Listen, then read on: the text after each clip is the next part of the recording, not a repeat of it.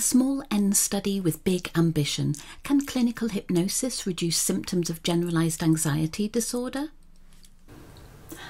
I have found that drugs and therapy offer disappointingly little additional help for the mentally ill than they did 25 years ago, despite billions of dollars in funding. Martin Seligman, 2013.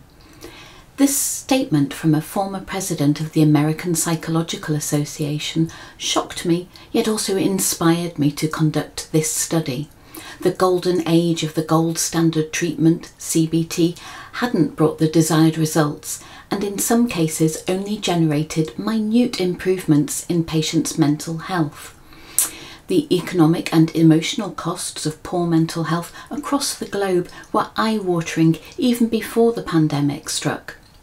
The need for accessible, cost-effective solutions has now become critical.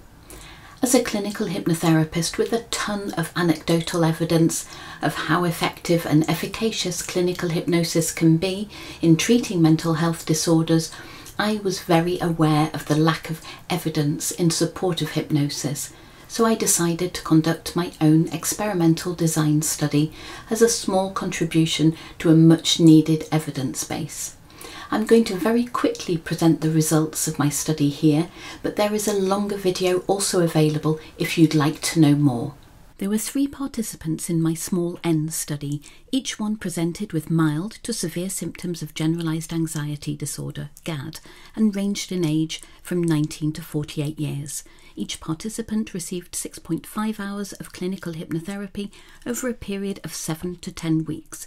The GAD-7 questionnaire was repeated before, during and after treatment, and as you see here, revealed a reduction in symptoms of between 57 and 85%. All participants were sub-threshold for GAD by the end of the study. I hope this short introduction has piqued your interest and look forward to seeing you in my longer video presentation.